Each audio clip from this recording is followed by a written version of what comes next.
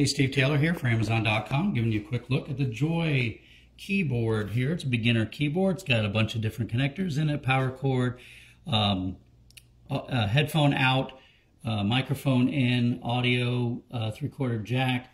You've got a USB and a MIDI cable, which is really good for a beginner piano.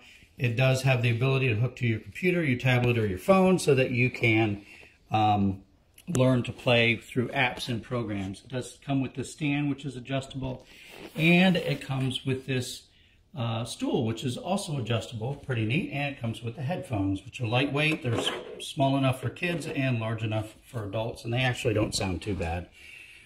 To go over this real quick, you have all of your electronics that you would expect in electronic pianos or keyboards nowadays. You have 460 instruments, you have 260 rhythms. You can adjust all the rhythms through the tempo, and you can adjust pitch, and you can adjust all that kind of stuff. It does have memory. It has percussion that you can play in the background. Of course, when you're hooked to a computer, you can record all that stuff and then layer on top of one another so that you can create a whole entire orchestra.